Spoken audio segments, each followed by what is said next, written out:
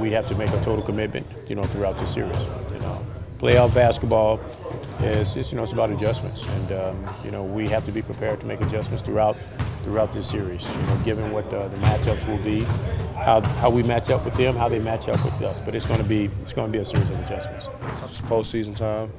It's time to focus on one team and being able to, direct our attention on what we're going to do as far as matchups and different coverages are concerned. So it's an exciting time for everybody, and I'm ready to go. I think it was a lot more serious today in practice. Tell the intensity on the faces of the guys, and everybody was so focused and locked in.